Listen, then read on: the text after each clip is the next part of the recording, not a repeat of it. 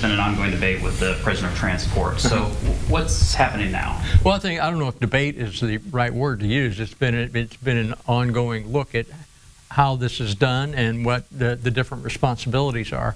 Now, a day after Call 6 Investigates broke a story about the issues over transporting prisoners, the Marion County Sheriff's Office is sitting down with us, telling us they're much further along in the discussions on transports. It is our responsibility as it stands right now to serve our clients, which we consider IMPD to be, and to pick up those arrestees as quickly as we can. But 2 weeks ago, Call 6 uncovered the Sheriff's Office has been running some shifts with only 2 wagons for the entire county, all 403 square miles. Watch your head there, Tim. So why the shortage of wagons? The Sheriff's Department says it comes down to staffing. The bottom line on this is the salaries of the deputies in the Marion County Sheriff's Office. This is starting to come home to roost because we're losing deputies.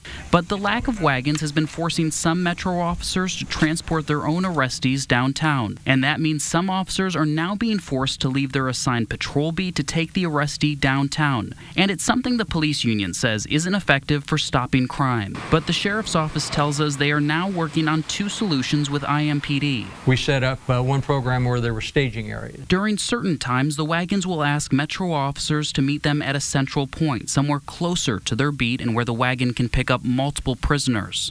Another approach is to, instead of picking up 1 or 2 arrestees and going back to intake, keep going and pick up 3 or 4 or 5 and take them all back to intake. The Sheriff's Department telling us they're working closely with IMPD to make sure officers stay on the beat. We're not ignoring this situation.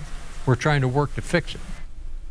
The Sheriff's Office tells us this really comes down to their current staffing levels. They say they need to hire about 90 people. They're starting a hiring campaign with signs like this around the city, hopefully to get more people on the department, bringing those staffing levels back to full levels. We're going to continue following this and keep you updated on how it's working. Amanda?